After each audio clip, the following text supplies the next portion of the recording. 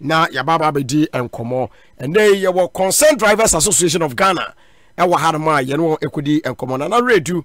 deputy Evans Churchofo penia bedi akire ade ma Concerned Drivers Association of Ghana anapena na wa ha ameni niko na machi amejusumini abema be pacho te say obade na daroma ye de nyame ase obi kan katemoda bodwuma muje de mu afusane de na papa na ibi good nana nyame adoma Friday demo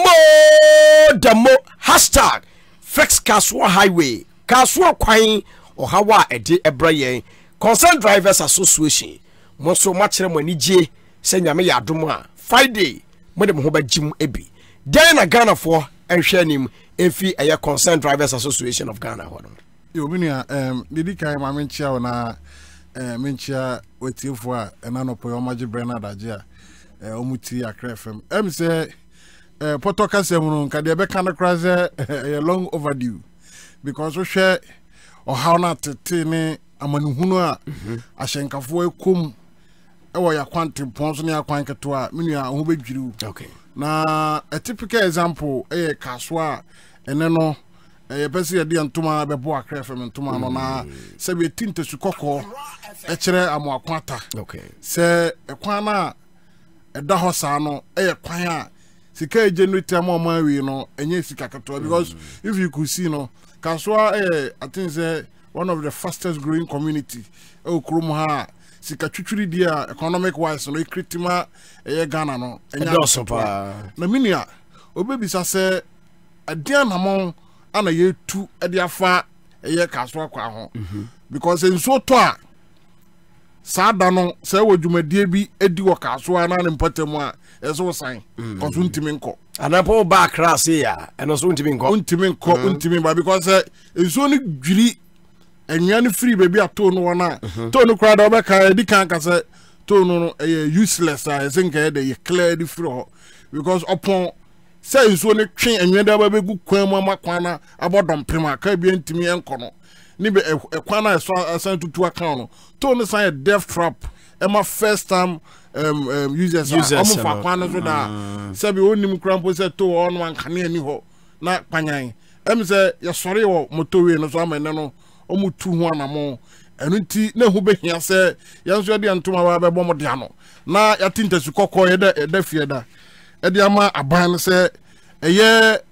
Kasoa kwa no this is the time, this is the hour so 200 mo minim se ya papa me ankasa mo for nimpo amakwata de ogo kan ba be kan double up ba be kan nsem bibiri ba be kan double up de bufo ba won se na no moto e bi si ya na omo ye na adrofo kaka ho asem no oba bontin sebe ye be kan nsem ya ka senke so no so a o hanka de be ba no nye but ye tamu chuku basada no ka double up no oh yeah ti abrofo tanka pa o ka se ye kasado do na ye pbm nsentro na adrofo mo kra mo ha adwene do minia odi amunko he moto we no ekwana omo se omo disika pepe amunko he the current state okay o se Accra100.5FM enunti ye de kan nyina no se concern de ho ba gi demonstration mo because Kasoa kwan no masa apart from the economic wise no se abane vana dwere nko ho a edwin skegu on mo say ye cars say nyuma so minia onim se adorafo mo apply Kasoa e de ba madina Kasoa de kotama Kasoa de kokko kompetem no sabi ache bia no na otwe ba ko na otwe mienu eso mo koto spare parts na me ka chi unsu spare parts nsu ne bu adine afra pata ahyenkafo ye ho metia ye ho miensi so enu nti ene ho behia se concern ye members across board Kasoa kra ni members be almost 2,000-3,000 oh I see Kasoa kwa no Kasoa kwa oh my yo my because do wani ni ba o metu fo mienu about the spare we count sada no enya de be de ye be adwuma okay e Kasoa ne mpatemu nyina because esi etimi hwe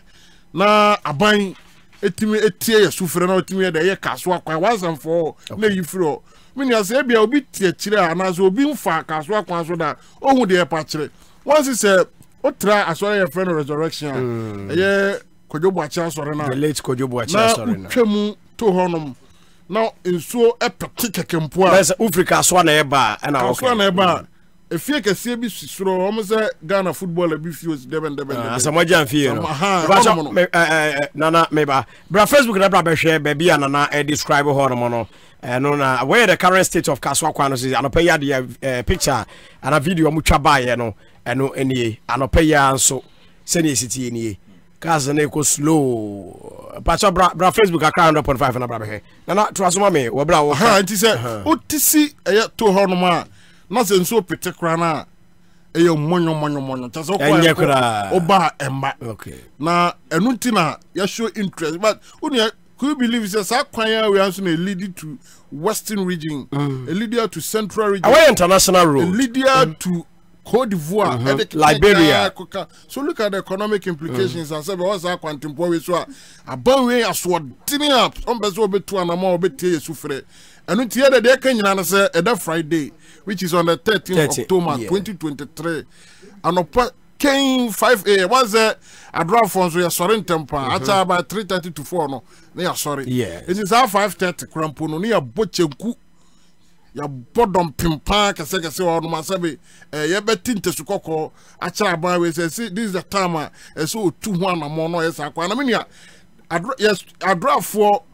adwene we trima di bad demonstration ye ka ye be dru ho no ma and be release ye measures na den e de go nti de meka achire ya adrafo e na no pa mu tie mi e wa krefem ene ya passenger fo a mu so mo suwa ye ma me mu ahomache ya form edom ko market a omuso ma complainia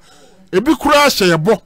se sa particular day no omuso mo nko adwuma omede ntuma be si o masene na amama be boy ya chidom na ya ye ya kire kese no pa ade a kire ba na say this the time I say Kasoa no o dey otu an am because when you engineers be bro krom ha sa problem enye problem a se be ye de ni ko ho na ye kase be clear sa dey way from no be tima ye atimi aboa because how stretch na baby am de kan no krampo ye ba ko obo wanim kakra watra mo no e de banyina atala ho old barrier so to amenia enye kra what I say kan ko kan ma enu tubo sina apose for no mo ni bibi on be ntino ma twe akọ one side na afi cars and girls two bar ha no na you say one bar na one call look at the traffic e create two on ma say be dey hard draft nti menia dey kanya na say e da Friday day dem Friday concerned drivers ye ne members